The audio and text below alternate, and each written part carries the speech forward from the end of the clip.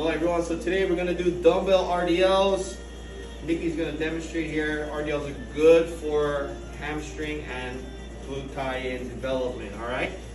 So you want to stand shoulder width here, not too wide. If you go too wide, you're not going to get your hamstrings to stretch, okay? So we got to focus on stretching the hamstrings coming down, alright?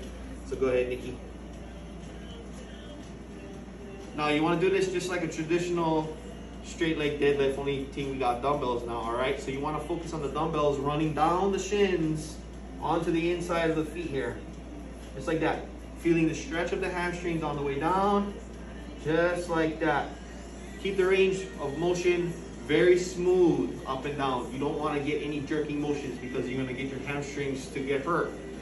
So as you can see, Nikki pushes her butt back on the way down.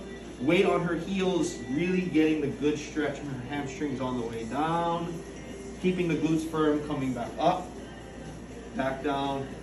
You want to do about 15 to 20 reps, 4 sets. Aloha.